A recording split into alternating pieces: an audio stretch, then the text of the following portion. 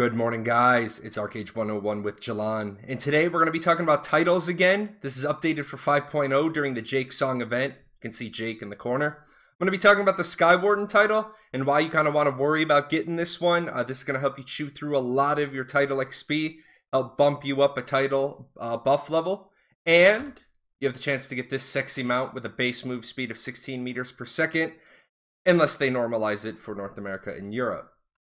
Now, talk about some stuff today. We're going to talk about the achievements you need to do. We're going to talk about those requirements for those achievements. I'm going to show you the bench and a couple of things in game real quick. We're going to talk about rewards, and then I'm going to talk about the title XP part of the reward. So real quick, here are all the achievements you're going to have to do. You see a whole bunch of divine achievements and one legendary. You're thinking to yourself, it can't be that hard. Only came out a couple of days ago. Jay's already done with one of them. I'm done with the really easy one. So here are all the ones you need to do. And then here is your requirements chart. What I did is I copied it in the order so you can go order to order. Now, a couple of things I want to point out here is that there are some key achievements that are going to give you clutch rewards. If you do Celestial Creature, which is the second one down, you're going to get 50 Mana Storm Crystals back. So it's kind of like if you really wanted the Frost Dragon or the Celestial Pegasus or the Typhoon Drake, you really want that mount to use, you could do that achievement, get 50 crystals back, and then work on another one. The other one is Best Buddy. Even though it is 500, if you do finish that one, you're going to get a golden token. Right now, a golden token would allow you to get the Soul Mule or Vani, which would help you work on another title to get some other achievement points. So the last one is Storm Rose. Storm Rose you could get with login badges as an alternative, but I don't think people are going to want to give up the chance of 3 Serendipity Stones in order to get a mount that's only 100 mana crystals. Hereafter Herald is actually the second cheapest one to do, so it works out pretty well. Now you're going to see some of these are in red. The Thunder Dash is the honor mount, can't make it at the bench. Cloud Strike Panther comes from your guild prestige. Fuchsia Fin is a drop in 10-man Dahuda, but you can also make it at the Dahuda bench. It's going to be pretty pricey. It's 35 Chilled Seafoam, and those are going from between 175 and 200 gold a piece. Pal Pals is all in red. These are not made at the bench. These are purchased around the world. I'm going to show you where those locations are in just 1 second. So let's drop in a game. Let's show you the bench. Let's show you a couple of other things. So we drop in a game. I'm going to show you the 4 for Pal Pals first. So if you want to get those on the Harani side, you come down here to Partial Sun Settlement. There's where you're going to get the white Leomorph. In Falcorth Plains, Cloudgain is the white Snow Lion. You come over here to the Nuian side. Gwenin Forest up here is going to be the white Elk. And then in the Cradle, you're going to get the white Boar. When you do that, you're going to get another reward. I'll talk about that right now. Really cool thing called the Rider's Trunk. It's for mounts. You'll notice that it stores up to 30 mounts. It is not sellable. It's not destructible. It's kind of cool. I got it filled up with all the mounts that I'm never going to use. So I have those in there. Now, one thing you should realize is you cannot pull from the trunk. If it's in the trunk, I cannot pull it down to my bar. I have to pull it out of the bag. So it's not really useful for having a bunch of extra mounts with you, but I don't need my submarine all the time. If I'm going to jump down there, I can pull my sub out real quick, throw it into my bag, and then good to go.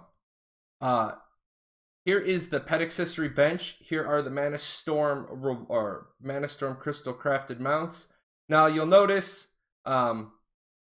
they are in all sorts of a random order, which is okay. Just make sure you scroll all the way down looking for the one you want. Now, you're going to find a previous guide to this that is out there that has some mistakes on it. It says, like, Carrot Wings is the mount required. It's actually Carrot Dash. Make sure that the chart I did, I totally revamped it, totally made sure it's right. Painstakingly, I might add. That took a while.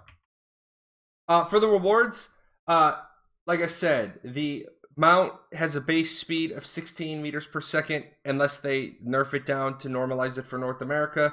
We may not see mounts get normalized anymore with Tryon being out of the picture. That was really a Tryon thing. And Pal Pals is going to give it this Rider's Trunk. really kind of cool. Title XP rewards. Divine titles are going to give you 69 XP. An epic gives you 86. A legendary should give you about 103 or more if this pattern follows suit. If you did all 9 divine titles, that would give you 621. Plus a legendary at about 103. That would give you 724 total XP for title XP. That would pretty much knock out, almost an entire 3 to 4 level, or even 4 to 5. So if you are a title buff hunter, drop back in the game real quick one more time for those of you that missed it. Why do you want your title XP? Why do you want your title level up? Well, because you get a base loot drop rate, XP gain, and health regen of health pots. So it's just kind of helpful. Costs you absolutely nothing to work on. I did want to mention real quick, for those of you that are trying to blitz through this and you're like, why isn't it working?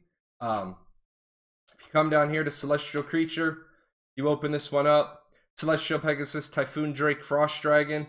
I don't have the achievement for the Typhoon Drake. Some of the older mounts aren't tripping the achievement. It's a known issue.